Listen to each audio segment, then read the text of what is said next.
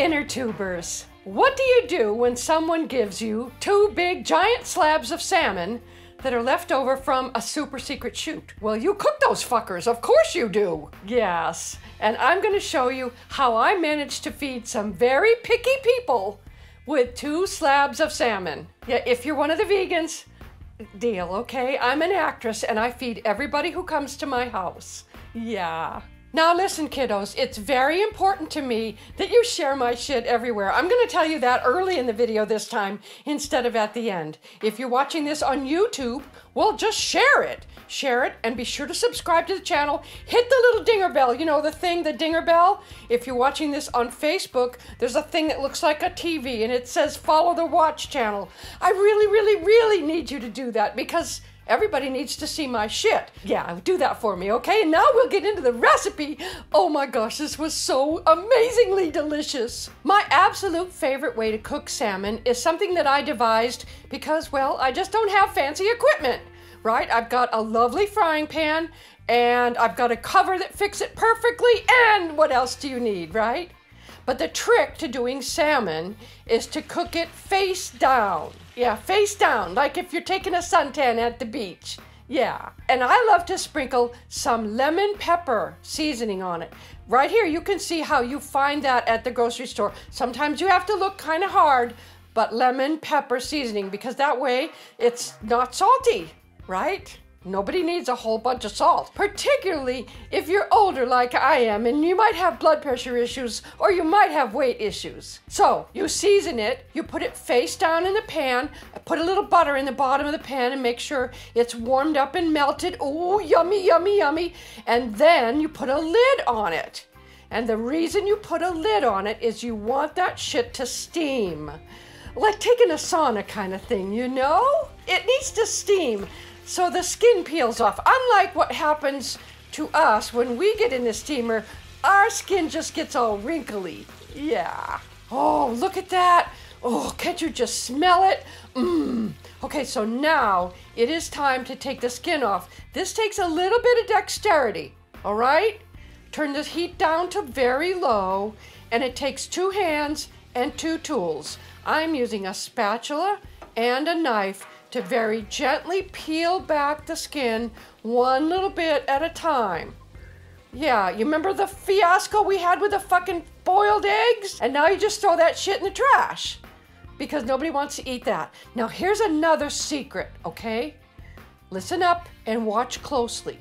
Now that you have the skin off the underside of the salmon, turn that fucker over so that you can get a little bit of seasoning and a little bit of warm on the other side. Yeah! Now you're going for the yummy. Now, one of the things about salmon, or any fish really, is that it's going to go bad really quickly. So I just cooked the whole bunch right away. And I put it into a container because I knew I could do a whole bunch of shit with it afterwards. I made sandwiches, I made a spread, and I've got people coming over for dinner and I'm going to serve them salmon. Yeah. You know how I talk about getting inspiration at the grocery store, right? This time, my inspiration for serving this, because I had guests coming over, was that mangoes were on sale at the grocery store, and who can pass up mangoes? And here's how: you just look at them and you squeeze one till it just gives a little bit. Like if you're pinching your grandkid's cheek. It gives just a little bit. You don't want to be mean, and you don't want to pinch it so hard that the next fucker who comes along to buy a mango ends up with one that's all fucked up. No. Don't want to do that either. Now listen up, sweet fuckers. If I have to teach you how to cut up a mango, maybe that's a different video for the very basics. You peel it, you slice it, you cut it up, you eat it. It's yummy. That's all you need to know. The other part of the inspiration was that I found a little package of vegetables for stir fry. It was marked down, right? It had spinach in it, and it had some zucchini and yellow squash and tomatoes and a few mushrooms. Oh fuck, this would be perfect, because one person really likes fruit and the other person really likes vegetables. Both of the people coming over to eat were gluten intolerant, but they're still okay with carbs, so I made some white rice. Yeah, because I figured that would just be pretty. And I was going to serve it on my red plates today, not my white ones. Sometimes you just have to go for the pretty, like me, right? So I reheated a little piece of salmon for each plate.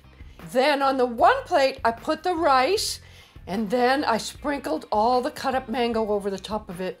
Oh my fucking awesomeness, delicious, orgasmic, amazing yumness.